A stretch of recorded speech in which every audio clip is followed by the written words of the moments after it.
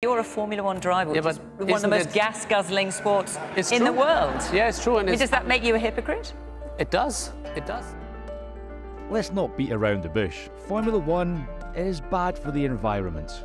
F1's total carbon dioxide emissions are 256,000 tonnes per year. It's the same amount some countries produce. F1 cars emit massive quantities of carbon dioxide. Travel logistics creates an absurd environmental impact, and teams' factories produce massive pollution.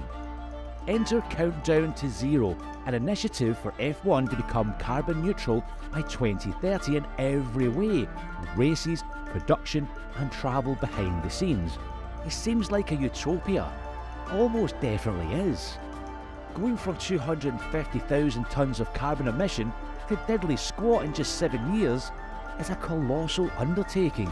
So how will they actually do it? The short answer is, they won't.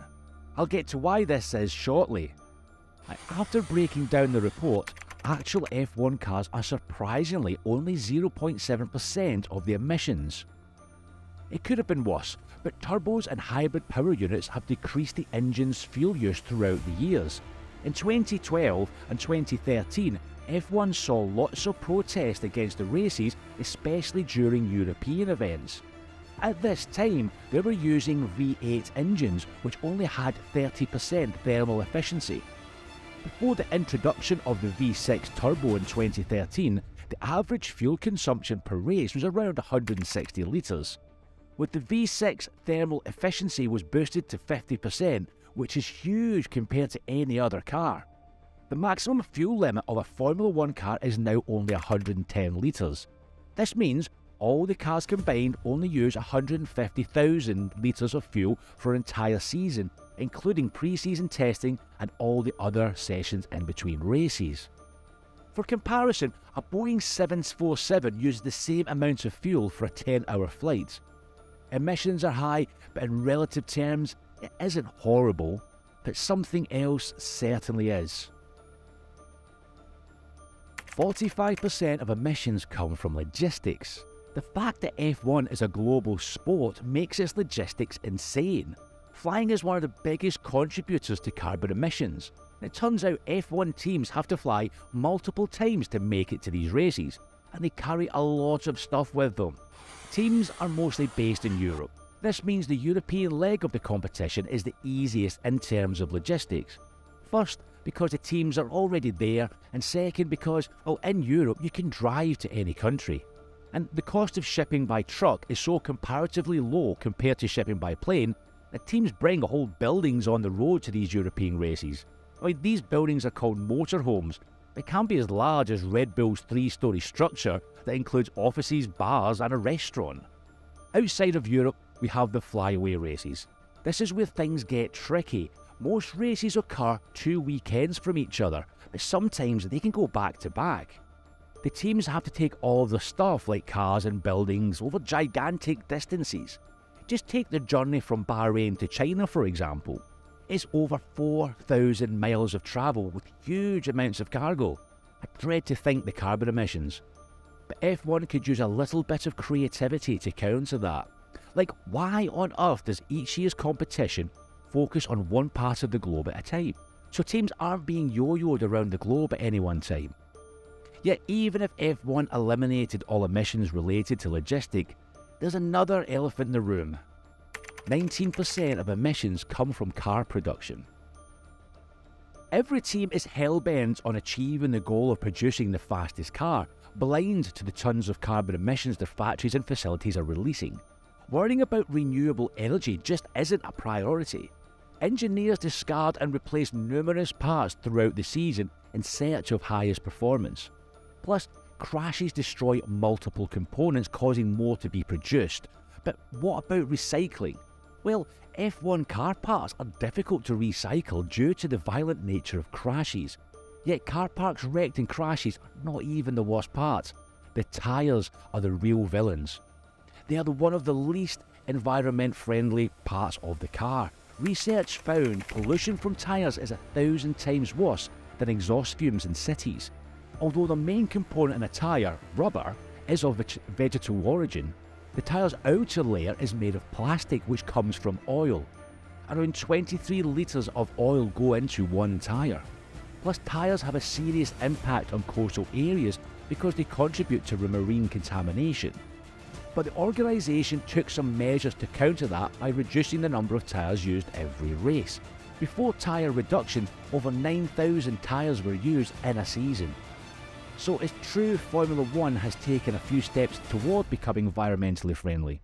But the report paints F1's impact as 250,000 tonnes of carbon emissions. A few steps just won't cut it. It seems like we already have the solution to zero emissions. Just abandon F1 for Formula E. Well, that's not how it works. First things first, the FIA couldn't just make F1 electric. F1 races need to cover at least 305 kilometres or 190 miles in less than 2 hours. But the batteries for an electric car 11 years ago, when Formula E started being discussed, just couldn't handle that. And the FIA had to decide to change F1 to electric. They would have changed the nature of the sport completely, and fans would become furious. Besides, the car companies in F1 didn't even make electric cars, and they didn't want to start. Changing their ways, far too much work. The solution was to create a brand new championship separate from F1. The aim was to push technology forward. In 2014, electric cars could only get 250 miles per battery charge. That statistic is even worse when we remember the faster you go, the more you deplete the battery. So at the time, electric cars couldn't even handle a whole race, even if it was shorter than F1's. Drivers needed to change cars mid-race. Now technology has improved enough for the drivers to finish the whole race with just one car.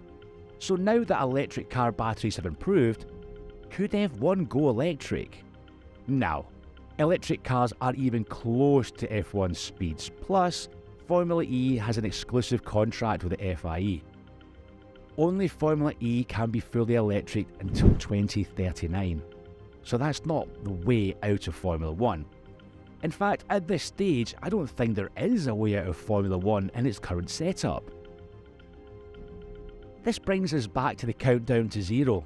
The carbon neutral initiative we raised at the start of the video. Is this initiative F1's saving grace? No, it isn't, at least according to me. Why? Well, I think this is nothing but a clever move to buy the organisation a positive reputation among environmentalists and the media for 7 more years to come, as they've been seen to be working hard behind the scenes. But are they really working hard behind the scenes? F1 has been seen to be undertaking several initiatives, and these initiatives are unfortunately so far behind schedule, so far away from where they need to be to meet the target. For instance, F1's colossal pledge to move all team facilities and factories to renewable energy and adopt net zero technology for heating, ventilation, air conditioning and air power is due by 2025. Yep, all race facilities will be completely renewable by 2025, only 2 years from now. How likely is that? It feels to me that all of F1's countdown to zero is their way of simply buying more time, putting off making any real, tangible action. They're baby steps compared to the work necessary to pull off zero carbon emissions by 2030. Here's the most ridiculous thing. They have an out from their countdown to zero commitment.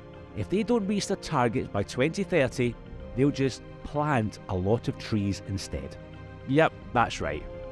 F1 has absolutely no reason to actually meet their targets other than keeping environmentalists and the media happy, which they've done successfully with the Countdown to Zero campaign. This buys them another 7 years of peace and quiet and a positive social image because until 2030 actually ticks over, no one can say they've failed. Environmental impact is not Formula 1's only social problem. Turns out the sport is also racist. Click here to find out more.